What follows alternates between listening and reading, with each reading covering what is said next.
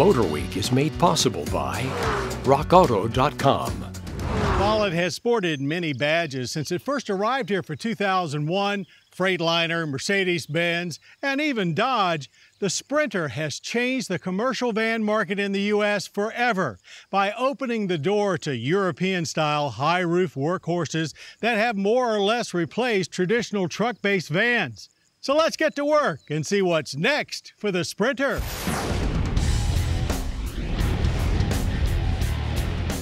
Well, we're actually back to the Mercedes-Benz label for the Sprinter these days, and last year saw it kick off its third generation. The big news for 2020 is a new turbo diesel engine. It's a 2-liter i4 with 161 horsepower and 266 pound-feet of torque, and is available in rear-wheel drive cargo vans working with a 7-speed automatic transmission. That's good news for you fans of the 188 horsepower 3-liter V6 diesel and its max towing capacity of 7,500 pounds, as the 2-liter does not replace it, just gives you an additional and more fuel-efficient offering to go along with this 2-liter i4 gas engine as well.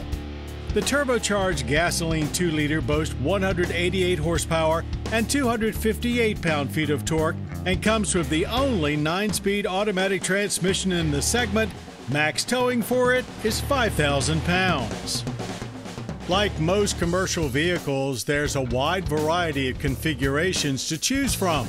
2 roof heights are available and 3 overall lengths, with a choice of either 144-inch or 170-inch wheelbases, so you can get as much or as little Sprinter as you need to get your particular job done.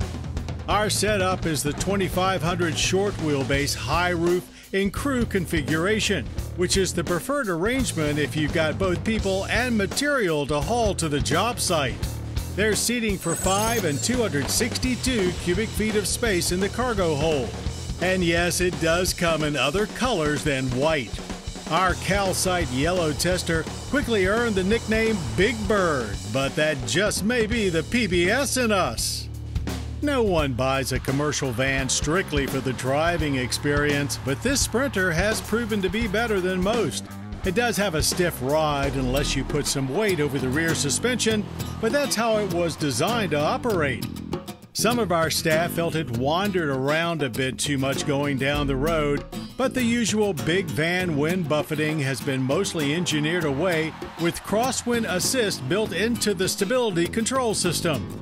It's still not the easiest van to climb in and out of, even with the optional electric sliding step and grab handles, but the driver's space is ergonomically optimized according to Mercedes-Benz, and we'd agree. From the available multifunction steering wheel to the optional 10-inch touchscreen and the various traditional controls, everything is within easy reach and not distracting to use. The seat itself, with the added comfort package, is indeed comfortable.